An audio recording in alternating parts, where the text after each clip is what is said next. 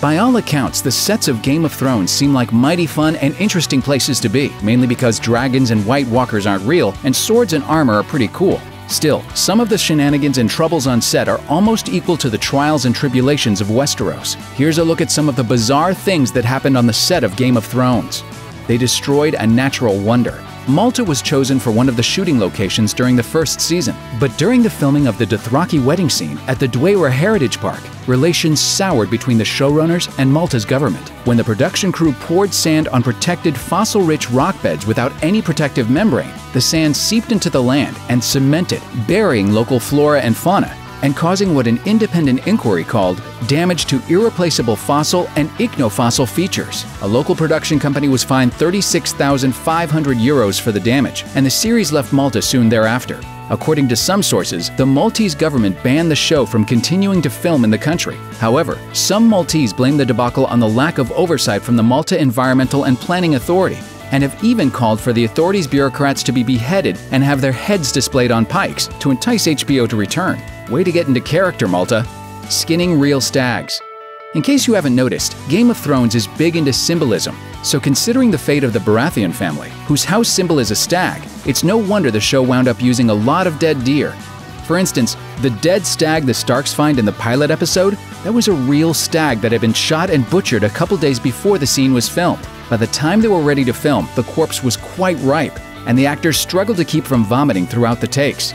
Later in the series, Tywin Lannister was introduced in a scene where he was skinning a stag. Actor Charles Dance had 1 day to learn how to skin it. He told the Daily Beast, "This butcher arrived with a dead animal, and they gave me a little room to work in, gave me a sharp knife, and showed me how to skin it and spill the guts into a bucket. The next day, they gave me another dead animal, and we shot it. It was a bloody good time, but it took me 2 days to get the smell off my hands." Ad-libbing in Dothraki. When creating the made-up language Dothraki for the series, the showrunners turned to creative linguist David J. Peterson. That's great for making your language as realistic as possible, but sometimes he's just not around, so the actors may make up stuff off the top of their heads, and then Peterson has to retroactively make it fit. In one of the early scenes portraying the Dothraki, Jason Momoa's Khal Drogo watched 2 horny Dothraki braves fight to the death. Producers told him to ad-lib a line, so Momoa used a refrain from the Mari Haka war dance. Peterson liked the sound of the line so much, he ended up adding it into the Dothraki language as "test your metal." Not bad, but the improvisational dictionary didn't stop there. Ian Glenn got into the action as well. When the producers forced him to ad-lib a Dothraki line at the last minute, the producers realized they needed his character, Jorah Mormont, to holler "take all the gold and jewels" in Dothraki so they could put that up on screen as a subtitle. Glenn just made up some nonsense sounds that went a little something like this. Fortunately, Peterson, being the pro-linguist that he is, later managed to translate that bunch of gobbledygook into "the loose valuables are for loading." That's some awkward phrasing, but it almost makes sense considering Jorah speaks Dothraki as a second language. Hurricane Katia versus the Knights of Summer. Scenes of Renly's camp in Season 2 were meant to be sunny and upbeat, a reflection of the ethos of the Knights of Summer, who see war as a game. Problem was, Hurricane Katia struck in the middle of filming, leading to some unscripted and scary moments. According to Finn Jones, who played Loras Tyrell, literally the whole extras tent, which was about 1,000 extras and all their costumes, took off into the air. It was actually terrifying with things swinging down and people getting knocked out. It was absolute chaos. So that was a real disaster, but luckily everyone was okay in the end. Well, not quite everyone. 5 extras were taken to the hospital for treatment, and that's not even counting the smoke baby. Perverted executives. Game of Thrones has often been criticized for sexposition, where dry, dialogue-heavy scenes get livened up with casual nudity. Saturday Night Live even did a sketch contending the footage must have been added by a 13-year-old boy. But according to director Neil Marshall, that joke wasn't so far from the truth. In an interview with the Empire podcast, Marshall described one of the executive producers pushing him to go full frontal as often as possible, just for kicks. This particular exec took me one side and said, "Look, I represent the pervert side of the audience, okay?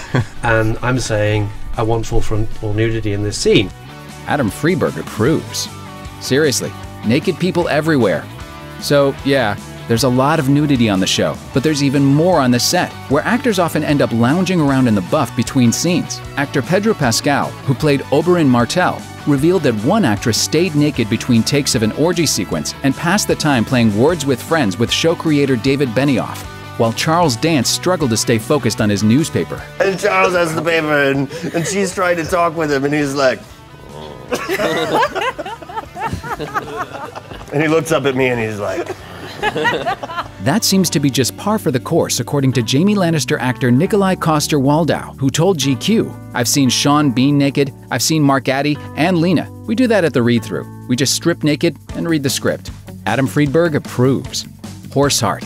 Ever wonder what a horse heart tastes like? Well, one thing it apparently does not taste like is gummy bears. Amelia Clark discovered this the hard way when she had to eat a fake horse heart, which she was assured would taste like the colorful candy. It didn't. Instead, she told Vulture it was sort of a congealed jam kind of thing. On the outtakes, there will be me heaving into a bucket. It's such a reflex. When you taste something that's just so revolting, you kind of instantly just want to get rid of it.